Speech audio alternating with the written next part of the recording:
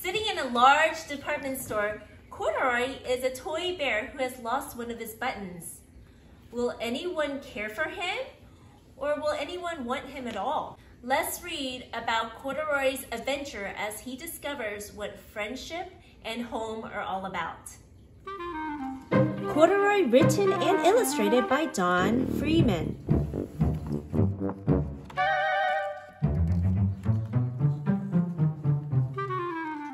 Corduroy is a bear who once lived in the toy department of a big store. Day after day, he waited with all the other animals and dolls for somebody to come along and take him home. The store was always filled with shoppers buying all sorts of things, but no one ever seemed to want a small bear in green overalls. Then one morning, a little girl stopped and looked straight into Corduroy's bright eyes. "Oh, Mommy," she said. "Look, there's the very bear I've always wanted." "Not today, dear," her mother sighed. "I've spent too much already. Besides, he doesn't look new. He's lost the button to one of his shoulder straps." Corduroy watched them sadly as they walked away. "I didn't know I'd lost a button," he said to himself. "Tonight I'll go and see if I can find it." Late that evening, when all the shoppers had gone and the doors were shut and locked, Corduroy climbed carefully down from his shelf and began searching everywhere on the floor for his lost button. Suddenly, he felt the floor moving under him. Quite by accident, he had stepped onto an escalator, and up he went. Could this be a mountain? He wondered. I think I've always wanted to climb a mountain. Mommy got his other button. Oh, let me see. He's gonna look for his other one, his lost one. I think it will be on that bed. Let's find out.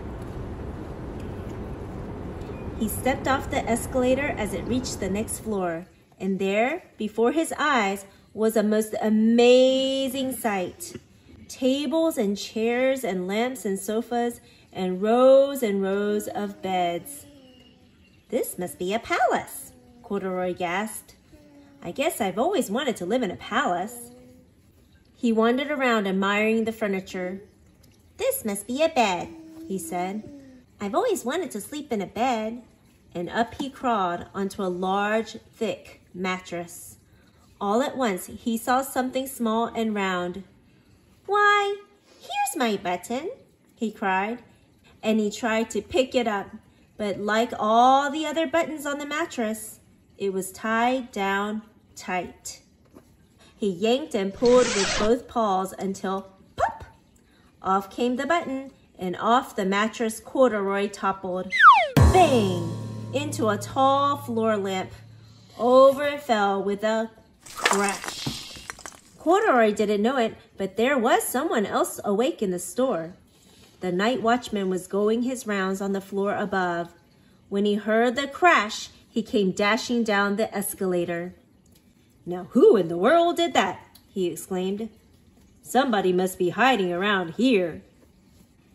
He flashed his light under and over sofas and beds until he came to the biggest bed of all. And there he saw 2 fuzzy brown ears sticking up from under the cover. "Hello," he said. "How did you get upstairs?" The watchman tucked Corduroy under his arm and carried him down the escalator and set him on the shelf in the toy department with the other animals and dolls.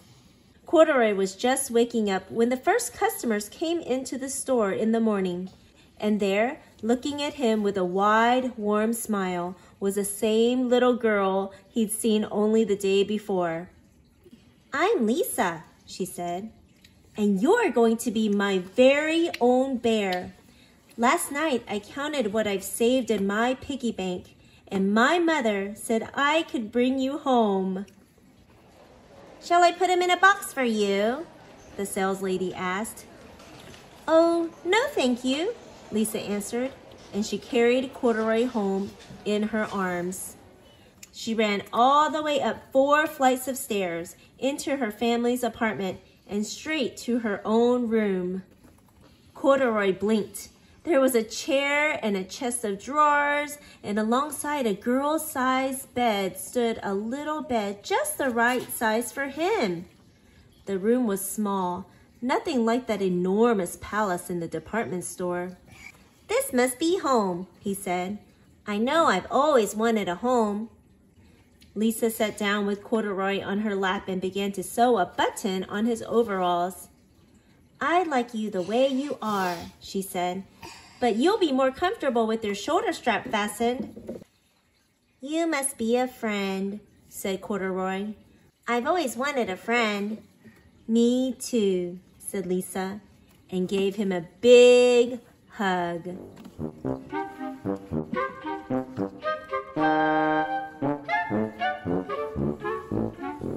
How wonderful to be loved just the way you are. Lisa sees Corduroy and likes him and loves him just the way he is. How wonderful it is to be loved like that. We received this classic book through the Dolly Parton's Imagination Library. Which classic? Yes. Parton's Imagination Library improves kindergarten readiness and family literacy.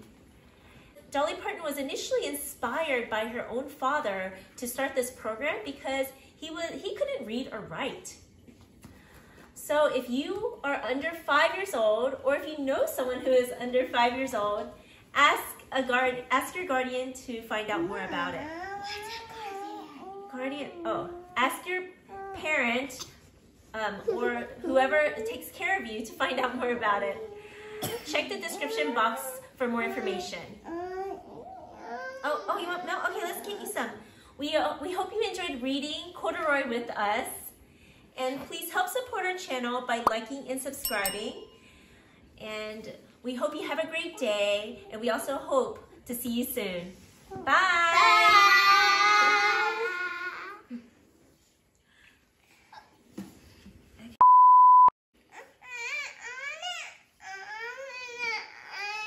Can you go help us turn it on? It's not on. It's not on yet. Do you want to turn it on? Look, Mom, look. Look, Mom. Oh, so cute.